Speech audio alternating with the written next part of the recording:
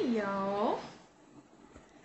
Uh I got a word. It ain't gonna be a nice one either. It's gonna hurt you a little bit. Um I was writing and I had the Lord speaking to me about some stuff and what he was mm,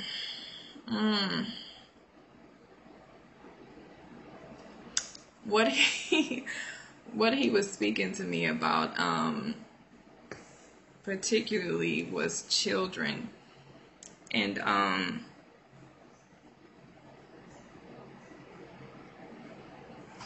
sorry. I don't even got kids and this hurt me. I don't even got, but no, like he was just pointing out to me how there's a lot of his people, there's a lot of God's children that are they are hindering God's will for their life because they're putting their children before the Lord. And it's mostly centered towards people who are not married. They probably had the child in fornication. Then it would be for a married couple who has children. And he was speaking to me and he was just telling me that everybody has their own cross to carry. And we know that. For people who have been married and divorced and they come to Christ, their cross to carry is to either reconcile with their first spouse, their first covenant spouse, which is the only spouse that God acknowledges, or they can remain unmarried and they have to live a life of singleness. That would be their cross to carry. For us, it could be something else. But for people, his individuals who are who come to Christ or who become, children of God, they have children out of wedlock prior to coming to Christ. And there's some things that God is calling those people to do. Or maybe he has maybe a specific work that God wants that person to do and they can't do it because they're still in bondage to the old man. This is exactly what he told me. He called it the old man. He said in their past life through their children. And it kind of stung a little bit because, like I said, I don't have kids, but the way the Lord was just telling me, it was cutting me up. Because, you would think that, like, the way we think, you would think that it's good to want to be there for your children. That's just, a natural thing for us. We think that if we have kids, the kids come first, right? It don't matter if you were married or not married when you had the kid. You think it's the right thing to do to be in that kid's life, regardless. And the Lord was just telling me, that a lot of Christians, they don't realize that, I don't even want to say it. Oh God. Oh, that hurts.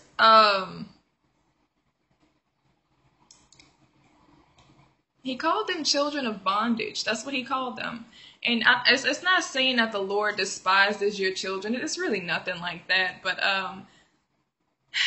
it's just the fact that the details of being a new creature in Christ Jesus, that people don't realize that once you become born again of the Holy Spirit and you become a child of God, you're entering a new life.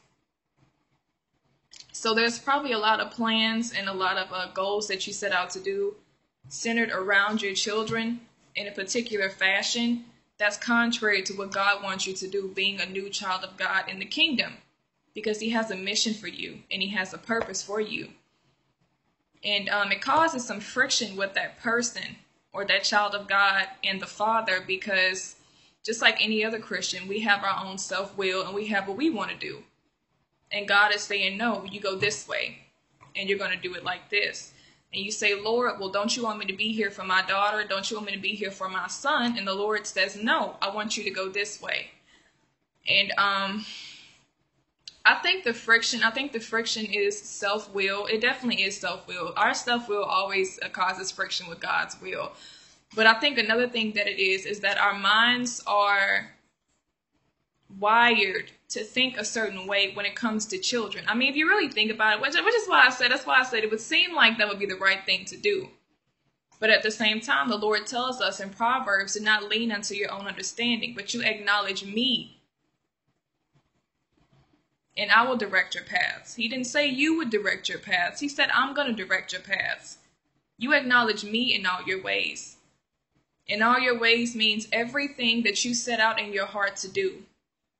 Whether it's centered around your child, your wife, your husband, your career, you acknowledge the Father in all your ways, meaning you seek me concerning that thing. Not seek me to bless what you want to do, but you seek me to see if that's what I want you to do.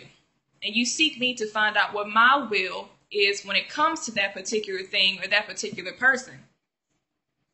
Leaning unto your own understanding is, we just have to accept the fact that when you come to Christ, because you are a new creature, you take upon a new mind as well. A lot of our thinking and our beliefs and everything that we've been taught, family-wise or just growing up, it's not, ooh, Lord, ooh, it's not in alignment with God's will and the way God does things. It's not that he doesn't want you to be in your child's life. It's nothing like that. But where's the paper? Let me see how he said it, because I just wrote it down.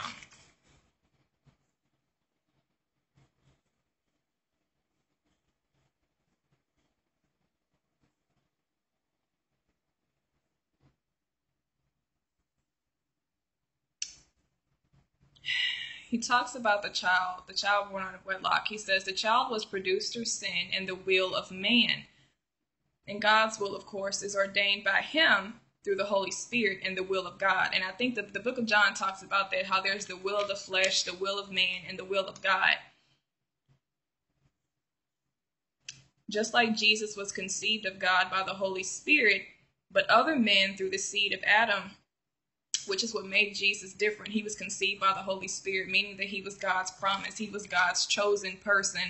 God would not accept or be pleased with anything else but Jesus. That's what made Jesus different. He was the will of God. He would have no other sacrifice or means of salvation and righteousness. And when he's talking about the children, he called them the children of bondage, which is why when people put their children before the Lord, it keeps them in a condition or a state of immobilization. They're stagnant, they're stuck, bondage, can't move, can't progress, can't go forward, or there's just no prosperity in the path that they're choosing because it's not God's will and it's not ordained by the Father.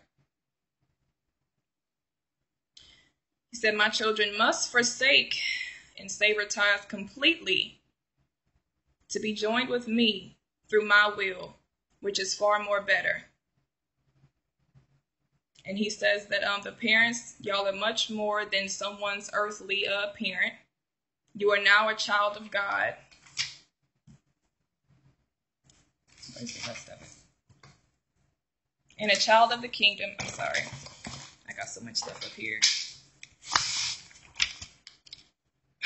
A new creature, born of the Spirit, and a new life. You must sever all ties with your past life and everything produced from it to receive God's blessings and destiny for you. And in Matthew 10:37, he led me to that. And he said, he that loveth father, this is what the scripture says, he that loveth father or mother more than me is not worthy of me, and he that loveth son or daughter more than me is not worthy of me. Then he took me to Galatians chapter 4, which is really where it hurts, because this confirms everything. I didn't even know this was in here. I never just really studied this topic in Galatians like that, but it confirms everything he told me when he, because he was explaining to me how, it hurts. It's just, it's one of those things where it's like, I think everybody who really has a calling on their life and they can like feel God pulling them away from a certain lifestyle or like their plans and their goals, which is most of us, especially if you have a prophetic anointing, the Lord will do that with you. But the savoring and the friction, it hurts so bad. And basically it's because a lot of those things, those people are very, very important to you. And it may seem like in the beginning that God is like just trying to take it away from you, but he's not trying to take it away from you. He has a plan that's, it's just far more better than what you're trying to do. And honestly, from what he's told me about it, I don't even think that it's the children themselves that make it an issue. I don't even think it's the children. I think it's the fact that Christians are putting their children before God. Just like you make anything else an idol. The Lord may take some things away from you temporarily or for a season because you set that thing on the throne of your heart instead of God and what God wants to do. And that is idolatry, which is why he says, if you love this thing or this person more than me, you're not worthy of me. And this is why he called the children of bondage, because any path that you set out to walk on, or any path that you choose contrary to God and what he's telling you to do, there's clearly not going to be any success or prosperity or blessing in that area. It's just not going to happen. If anything, it'll be cursed. Because it's not God's will. He's not going to put his hand on something he hasn't ordained. He's not going to bless something that's not his will. And when it comes to the kids, honestly, I was asking him, I was like, well, Lord, why is it such a bad thing? Like, what is it that you really just have against, people clinging to their children? Like I said, you would think that that's something, it's a good thing, because I'm like, well, you're a father, you love your children, you want to be close to us. And once again, he just told me, he also told me that the way he loves us is completely different, and his relationship towards us as children is completely different from how humans love their children. And because we are human, we do tend to put our children before the Lord. And this is where he has a problem. Because I don't think we realize that little vices like that, you may think is just your daughter or just your son, or it could be your husband or your wife. You think, oh, I just love this person so much. I just have to be here. I have to do this, or this is going to happen, or this, and that. And in reality, because you are a son of God now, what it really is that person is actually a vice that keeps you connected in the wrong direction. It keeps you connected to your past life. It keeps you connected to self-will, the will of man, the will of the flesh. It keeps you connected to everything God does not want you to do. And he knows that, which is why he's trying to savor it. And I know that sounds really horrible, but honestly, if you go back and you read Ezra chapter 10, you will see where God sent a prophet, I believe. He was speaking to the Jews, and he told the Jews to divorce the wives that they had married, because he didn't want them mixing. He didn't want them with unsaved women, I think. And the Lord told them before they married the women not to marry them. And they were in rebellion. Of course, the women probably caused the Jews to just compromise in so many different areas. I mean, that's what any relationship like that would do. But if you go read Ezra chapter 10, you see the Lord told those Jews to divorce the wives that he told them not to marry in the first place, and leave the children that they made with them. Yes, the Lord did say that. So they had to divorce the wives and the children and to go back and be in alignment with God's will. I know that sounds really, really bad, and it's like like I said, I don't have kids, and it hurts me because it's kind of I guess I could. I could imagine it's not a good feeling at all, but I guess when the Lord just really breaks down and explains to you why it's such a problem for him, like I said, it's not even the baby, it's not even the child really. I think it's really what the child is connected to. And because that person has already made that child like an idol in their heart, it's easy for that child can easily be used to have that person divert from the will of God. And God wants all of you. So if he has to take your child out of your life, or take your child permanently out of this world for you to completely comply with him, and so he can have you all to himself, then he will do it. And let's take it back with Abraham and Isaac.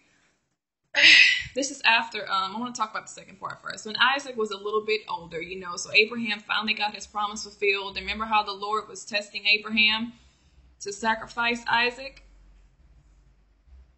And because I was asking the Lord that in the car one day, and the Holy Spirit was just speaking to me. He was just flooding me with scriptures about that, how a lot of people think that their way is right, and their way of thinking is right when it comes to their children. The Holy Spirit was like, no, I don't see things the way that y'all do. My thoughts are way higher than yours, and my understanding is far, far higher than the way y'all understand things. I understand that something little like this, something like family or children or certain relationships can draw you away from me. And it can be such a stumbling block, and such a hindrance to where you may not even ever fulfill what I have for you to do because of this one person. If the Lord sees that that's what's happening, what's going to happen is he will take that person away from you. And like I said, I don't even think it's the baby in itself, not necessarily, because God loves children. Jesus adores children. And even when the situation with Sarah, Hagar, and Abraham happened, let me talk about that, because what happened with that, Abraham and Sarah, they got so impatient. If you go read in Genesis, they got so impatient waiting on God to fulfill his promise for him to give them a son, that she told Abraham to go sleep with one of her servant girls, the Egyptian woman. And of course, they had the baby and Ishmael. And they were trying to make Ishmael God's promise. And God said, no, it's not going to be Ishmael. I told you from the beginning, it's going to be Isaac. I'm going to give you a son. So once again, even though Abraham gave birth through another woman, which actually Hagar represents the will of man as well, because it's like God tells us to do something specific and we try to find loopholes around it. You're trying to find some type of back door to get what you want. And I mean, it backfired on them because God, like I said, if it's not God's will, he's not going to bless it. So unfortunately, that poor baby Ishmael, he had to represent something very negative. Ishmael represents the will of man. He is the fruit of the will of man. Ishmael is the fruit of the curse. Unfortunately. Ishmael is an example of what happens. Ishmael is actually ISIS today. That whole lineage of people, the Muslims and Arabs, that's Ishmael's descendants. So that poor child had to be the representation of something very negative just because Abraham and Sarah couldn't obey one instruction from the Lord and they couldn't just wait on him. So that child represents the curse. And it's like God had to use Abraham's son Ishmael just to show him, you went against me. You did the complete opposite of what I told you to do. You did not wait on me. You had a baby with another woman who wasn't even your wife, and now you want me to bless Ishmael. Because I think Abraham even said that in Genesis. He said, no, Lord, make Ishmael the one. And the Lord said, no, I'm not going to make Ishmael the one. I told you it's going to be Isaac. This is it. Now, he did have mercy on the Egyptian woman. He did have mercy on Hagar. And he told her that he was going to bless her as well. And he was going to bless her son because he was, the fruit of Abraham. But he's not the chosen one. Just like Jesus just told me, or the Lord just told me when I wrote it down, how just like Jesus was conceived of God by the Holy Spirit, Jesus was God's chosen sacrifice. Jesus was God's chosen son. Jesus was what God wanted to use to draw man unto himself and to reconcile man unto himself. He didn't want any other type of sacrifices. And it's like we don't get that. We don't get it at all. You cannot lean onto your own understanding when it comes to stuff like this, because I'm sure the Jews were thinking, well, why not continue the sacrifices? Why not continue the law? Even after Jesus was crucified and we already had the new covenant, the Jews were still causing a disturbance and being a stumbling block to the early church because they were telling Christians that they still had to be circumcised. They still had to keep the law. So clearly you can see that although man thinks his way is right, it's really not right. The Jews thought, even though Jesus came and was crucified, we still have to keep the law. And Abraham thought, well, even though my son is here, I already have a son. I already have Ishmael. And God's like, no, still not Ishmael. I told you this is what I want. So if God's not even going to accept any other sacrifice besides Jesus, and he clearly tells you in his word, I'm not pleased with any man who does not receive my son. I don't care how much you try to obey me and how much you try to be righteous apart from Jesus Christ. That's my son. I chose him. This is my will for humanity. Don't come with me with no law. Don't come to me with no commandments. Don't come to me with no sacrificing animals. I don't want that. And Jesus even said that. I think it was prophesied in the scriptures where Jesus said sacrifices didn't please God. He didn't want that. He wanted Jesus to come down here, so that's what he did. And he obeyed God and he submitted to God until the death. And he laid down his life just like the Father wanted him to do. So we have it so bad leaning onto our own understanding, and we're trusting in our own will for what we want to do. We think our plan is so much better than what God wants to do. And God says, no, I choose this. This is what I chose. This is what I'm going to do. And you're going to have to comply to it. And if you don't, if you want to reject that, then you're not worthy of me.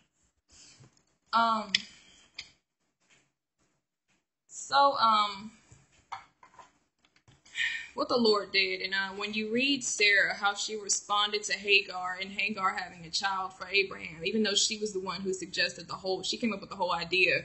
You see later that she just got agitated and she had contempt towards Hagar, and she just straight up told Hagar that no, she told Abraham, she said her son, that boy is not gonna be raised with my child, and they have to go. So, which was God. I mean, you really can't blame her. Like, when you read it, it does kind of sound salty. Like, wow, like, that's mean. Like, you just gonna kick the kid out, you know? But I honestly believe that Abraham's heart was so strong, you know, towards Ishmael, towards his son. I mean, who knows? You never know. Like, let's say they did keep Ishmael around, and they did end up having Isaac later, because Ishmael was the firstborn. You never know. Abraham could have been showing favoritism towards Ishmael, and God probably saw that that's probably what would have happened. So I think God was sovereignly using Sarah to just react like that, to remind Abraham of what God's will was. And sometimes we think, oh, it's just that person being mean, or it's just I don't think she was just being mean. You got to see God's hand behind stuff. Like, I think that was just God's way of reminding Abraham, this is my will, and this is what it's going to be. I understand that's your son. I understand you love Ishmael, but that's not my will. I told you that from the beginning. Now you're in a situation to where you're clinging to him, and you can't let Ishmael go. When if you would have listened in the first place, we wouldn't even be having this problem. So, as a result, I will bless Ishmael. I will take care of Hagar while they're away, but I have a plan for you. The same thing I told you a long time ago. It has not changed. My mind has not changed. It's still the same thing. I'm going to bless them, but they cannot stay here. That's not my will. I have another plan for you. I have something I want to use you for. So they're going to have to go on the back burner. I'll take care of them while they're away. That's not your concern. You know, don't fret yourself over all of that. They're fine. They're in my care. As you see, if you go read Genesis, the Lord did say he was going to bless Ishmael, which is very, very good. Praise God. And that should encourage y'all who may be in that position, because I think a lot of it is just fear. And just, you know, the Lord, he's still your father. I think he really does understand how you feel deep down inside when it comes to your child. So it's not like he can't relate to you. The Lord had to sacrifice his own child, you know. He had to sacrifice his own son for us. So there's no area where God cannot relate to you. He understands exactly how you feel. He knows it's a very hurtful and painful thing to give up his son, you know. But I think it's mostly just rooted in fear. I think leading unto your own understanding, mostly people's minds are not renewed in that area. So they think that if they obey God and if they kind of separate, they're abandoning their child in a sense, or they think that they're not being a good parent if they leave, and none of those things are true. That's all a carnal mind, and it's not the mind of Christ at all, because if the Lord is telling us in his word that he even blessed Ishmael after he sent them off, then like I said before, I don't even think it's the baby. I just think it's the fact that God has a specific plan, and he has something special that he wants to do, and you have to remove yourself in order for that to get done. And it's not the child alone. The child is not really the problem. God loves children. I think it's just the child is a vice. And I think a lot of people, they don't want to accept that. That child is keeping you in bondage to so many different things, and it's causing you to rebel against God. And if it continues down that road, he is going to take that child away from you. And although it's not documented in scripture, I think that possibly could have been in Abraham's heart, like I said, because if you read, it says that Abraham, I think it's that he was heartbroken, or it just grieved him so much when Sarah was like, get rid of the child, get rid of Hagar, which, like I said, it was God sovereignly using her to say that, to continue to implement his plan that he had from the beginning, and to remind Abraham, God's will, this is not God's will. God has a different plan. And if you read when Abraham was sending off, ooh, makes me want to cry. It is kind of hurtful, you know, like it said that when Abraham was sending off his son Ishmael and sending off Hagar, because he had to respect his wife and the Lord through his wife. It says he was heartbroken. You can go read it. It grieved him a lot because he loved his son. But he obeyed the Lord, though, and he trusted God. And I haven't read anything after that in Genesis to see what happened with Ishmael. I don't know if they were ever in close contact again. But obviously, if you had children prior to getting saved, there's not much you can do about that. I mean, what's done is done. But I mean, this should show people why you should just stay in the confines, or within the confines of God's commandments and don't fornicate. Because when you have situations like that, where you have a child out of wedlock with somebody who's not your spouse, it causes friction like this. Now you have a problem, because when you do get saved, and clearly God does have a plan for you. If you get saved, you're not just going to be lazy sitting on the bench in the kingdom. Obviously, he's going to use you for something, and it requires you to savor yourself from your past life, and your child is connected to your past life, especially if they're not even living with you. 9 times out of 10, the child is with the mother, not the dad. So now when you come to God and you get saved, and it's required for you to kind of, loose yourself from that child, or really, like I said, I don't even think the Lord would probably remove you completely or remove them completely. I mean, he could.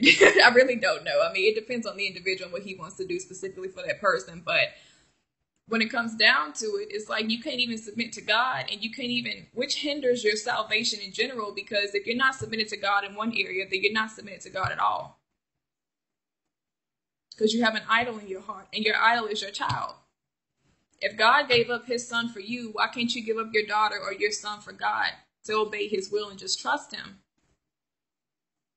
And I was talking to a friend about this. I said, a lot of people struggle with that, but it is fear. It really is a carnal mind, and it's just fear.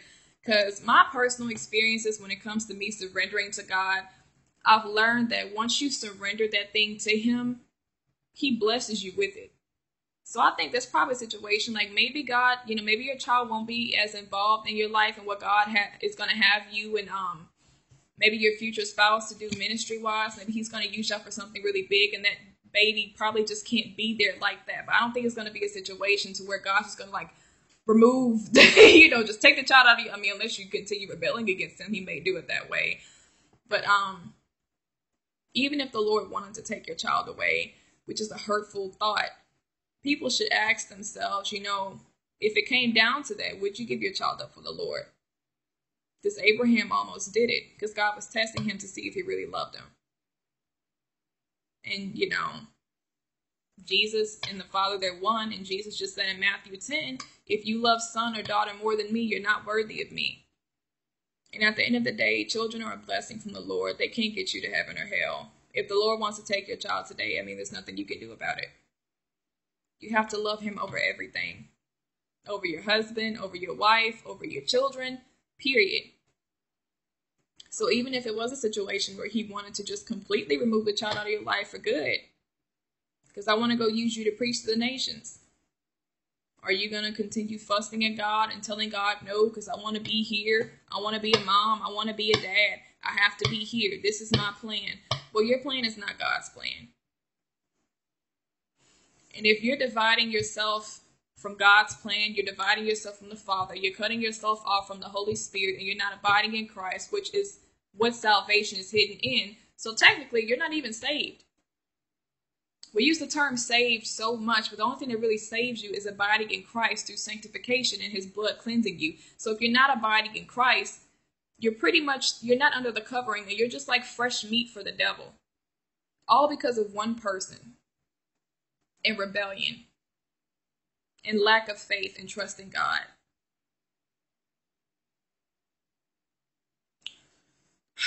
We fear God's will for us so much, and we fear God's plans for us because we don't know what to expect, and we can't see anything, and that makes us uncomfortable because we're used to seeing things. And he wants you to walk by faith. He doesn't want you to walk by sight anymore. Even if your child is not included nowhere in God's plan, he wants to know that you still trust him, that what he does have planned is far more better than what you ever thought to do, period. And unfortunately, although this is what your heart wants right now, It's not going to give you any blessings. It's not going to be prosperous. It's going to be a cursed path because God's hand is not upon it anyway. So would you rather live the rest of your life miserable, unhappy, unsuccessful, not prosperous, going to hell because you're clearly not abiding in the Lord? You rejected God and you rejected his will for you. You rejected the unction and the conviction of the Holy Spirit just to do what you wanted to do because your heart was set on your daughter or your son more than it was the Lord. You chose. The Lord tells you in Matthew 6, no man can serve two masters. He will either love one and hate the other or hold to one and despise the other. But you can't serve both of them. Somebody got to be on the throne of your heart. It can only be one person. It's either going to be this idol over here or the Lord. It's not worth it. And we should learn that just from anything that we choose apart from God. It could be your child. It could be your career. It could be family. I mean, it could be anything. But the thing is, the irony of all of it is like when you finally do choose that thing and you reject God and you tell God, no, I'm not doing it. I choose this. This is where my heart is at. It's not even what you expected. And that's God's sovereignty in effect, because that's actually his judgment upon you for rejecting him and rebelling against him in the first place, because you thought it was going to be good. You thought it was going to be just perfect. You had it set in your heart and just planned how everything was going to be. You were going to be a family woman or a family man. You were going to be there for your child. And here you see that it just brought you nothing but misery. And God is going to use that to teach a lot of people how his heart and his plans are so much better for you, and you should trust his will over your own. God is not doing stuff to hurt us. If God gives you something, or if he's telling you to do a specific thing, trust me. God is the only person who can essentially give prosperity, give blessings, give you true joy. So if he set out a path for you, trust and believe that that path is going to give you all of those things. And anything that you choose apart from him is not. No matter how much you think it is, no matter how much you long for it, no matter how much you desire it, you have to deny yourself. And you have to sacrifice what God sacrificed for you. God sacrificed his son, so why can't you give God your child? And he loves you. He loves you. He loves your child. Put your child in God's care. He will take care of the child. Everybody will be taken care of. He wants us to cease from our labor and to surrender. So this is another area where you see God wants you to rest in. Because if you notice, anytime we worry and we fret and we try to do things our own way, it takes us out of the presence of God. Because that's not surrender. That's the complete opposite of surrender. And that's not trusting God either. Trust me. If God can open up the earth and swallow up a whole bunch of Jews for being rebellious and complaining, I'm pretty sure he could take care of your family. He could take care of your child just fine without using you. That's what he wants to do. But yeah, he did. He told me that children that are born out of wedlock, they represent just children of bondage. They represent bondage. They represent the old life, the old man, the past life, because of what they're connected to. And a lot of people don't want to see their child this way. But I mean, there's some ugly legalistic Christians. They'll just flat out say that they're bastard children, which is kind of true because you had them out of wedlock. And that's not the way that the Lord has ordained for us to have children. You're supposed to have children through marriage. And Ishmael was a bastard child, unfortunately. But I mean, that's the truth. But that's another reason why the Lord usually pulls people away from their family and tries to savor a cord like that from children, because technically the child was produced and is the fruit of sin. No, I'm not condemning children at all. I'm just saying it is what it is. There's a lot of children that I was born out of wedlock, So there's a lot of situations where people are having children. Obviously, most of the world is not saved, so it's going to be, a pretty prevalent thing. People are having children out of wedlock. They're fornicating and they're having babies. I don't know if you can tell by now, but obviously it does not work out. The child is raised with a spirit of rejection and abandonment because one parent isn't there. Well, you would never had that problem if y'all was married in the first place. If you would have kept your legs closed, you would have kept your penis in your pants, you would not even be dealing with what you're dealing with today. So, like I said, it's hurtful, but the Lord did tell me children who are born out of wedlock, especially with a situation where a Christian cannot submit to God because they're putting their child before the Lord, that child is fruit of the curse. That's true. Because you just see Ishmael, obviously, or unfortunately, he was used as a type and figure of the curse. Look at Ishmael's children today. They're beheading people.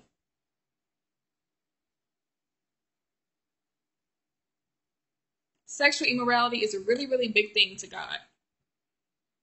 And unfortunately, it's like when they do have these children out of wedlock and you fornicated, now you have a situation to where you can't even obey God's will as a Christian because you did this a long time ago, and now you feel like you're obligated to do something the Lord is telling you not to do. You're just seeing it one way. All you see is that I'm a parent, I'm a mother, I'm a father, I have to be here and do this. When no, you're not just a parent anymore. Now you're a son or a child of God. God's thoughts are way higher than yours. Your plan is not the same as what God wants you to do. It's two completely different paths. Your child represents the will of man because they were produced through the will of man. You in your sin pulled down your pants and did what you did. That was not the will of God. That was the will of flesh, and that was the will of man. Your child is the fruit of the will of man. Your child is the fruit of the curse. So now when you come to God, and now you have to comply and submit yourself to the will of God, you can't do it. This is why God specifically pulls people away from their family. You can see it all throughout Scripture. He told Abraham to leave his family. Jesus called his disciples up from their families. I forgot the guy's name. I think the first 4 disciples or the first 2 disciples that Jesus called left their families and they followed Christ. One disciple, I think, was it Peter, wanted to go bury his father when his father died. And Jesus said, let the dead bury their dead.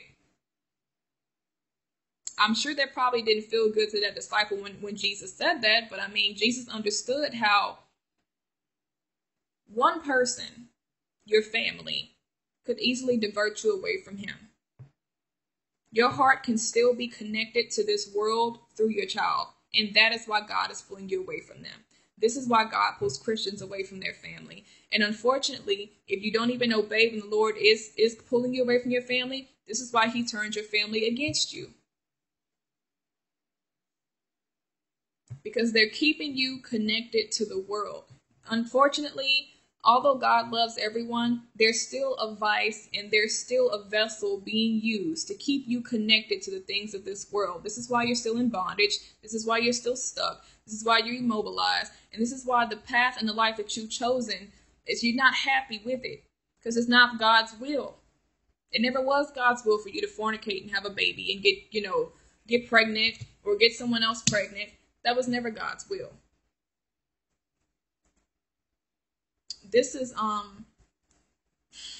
it's just a cross that some people have to carry. Like I said, I'm glad I ain't got kids and I don't have to deal with none of that. Like I just be thinking I always complain about so much stuff, but I'm glad I don't have to deal with that. I'm glad I'm not divorced and remarried and can't marry ever. I'm glad I ain't got no kid, I ain't got to deal with nothing of that. The most the Lord would have to deal with me on is probably other ways. I'm plugged into the matrix somehow. But for the most part, I'm just pretty solo. It's not really hard for me to just kind of let go and walk away and just do what God wants me to do. But for some people it is because they're in those situations. And God's grace is sufficient for everybody. Even if it was the worst situation that you could be in. Even if it's a situation where you have to just abandon everything. I think celebrities would probably have it worse personally because they have a far more better life than we do. They're that much more attached to material things than we would be. So just imagine the cross that a celebrity would have to carry if they came out of the world to follow Christ. Like I said, everybody has their cross to carry, and it doesn't feel good when God is savoring that cord like that. But you have to choose. And his grace is sufficient for everybody. So he'll meet you where you're at. He'll come down to your level. And he does promise you that if you do choose him, he can fulfill you and satisfy you a lot more than what you thought your past life could. And whatever else is connected or produced from your past life. I promise you, whatever I have set out in my heart for you will make you happy. period. So here he said, this is Galatians chapter 4, verse 22. For it is written that Abraham had 2 sons, the one by a bondmaid, the other by a free woman. But he who was of the bondwoman was born after the flesh. That's exactly what the Holy Spirit told me. The children represent the will of man. And that's prophetic, because it's in the scripture. But he who was born of the bondwoman was born after the flesh, but he of the free woman was by promise. So you see, one was God's will and one wasn't God's will. Which things are an allegory, for these are the 2 covenants, the one from the Mount Sinai, which gendereth to bondage. So you see, one child is a child of bondage, which is Agar. For this Agar is Mount Sinai in Arabia, and answereth to Jerusalem, which now is, and is in bondage with her children. But Jerusalem, which is above, is free, which is the mother of us all. In verse 28, now we, brethren, as Isaac was, are the children of promise. But as then he that was born after the flesh persecutes him that was born after the spirit, even so it is now. So the Bible just said, itself that Ishmael was definitely even though Ishmael was an innocent child, this is what people don't think about. Y'all keep looking at your children as if they're just innocent and you need to be there and they're just this and that. But honestly, because of, especially if they were born out of wedlock, 9 times out of 10, unless they get saved or something, they're still going to manifest the curse because you were abiding under the curse when you had them.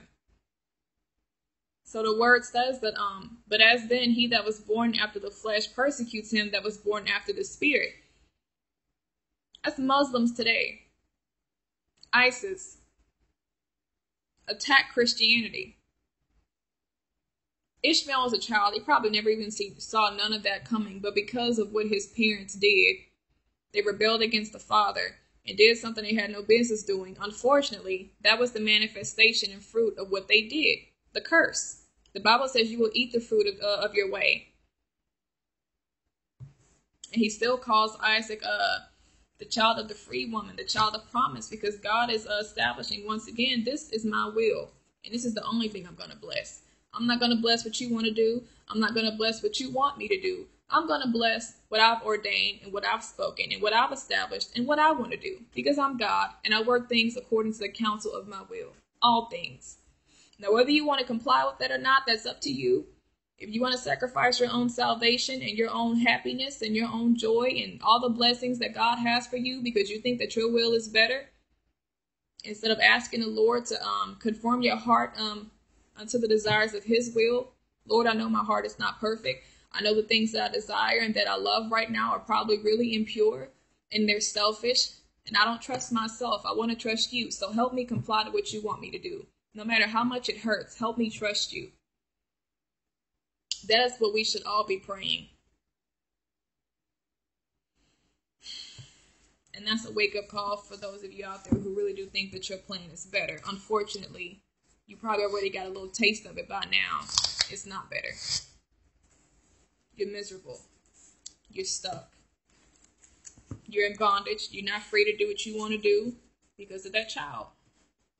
When if you would just let go and surrender to the Lord, and you give your child to the Lord, sacrifice your child to the Lord, just like he sacrificed his son for you, you could be free. And like I said, it's not even the baby itself, really. It's just the fact of that child is connected to your past life. It's connected to the world because the child represents the will of man. It's what the child is connected to, and he's being used as a vice to keep you in bondage to the world. And the Lord does not want any of his people in fellowship or merging with the spirit of the world. He will take your child from you if that is what you are doing. Because you belong to him. You were bought with a price. Nothing should be put before the Lord. All of you belongs to him, especially your heart. He should be on the throne of your heart, not your child. That's it.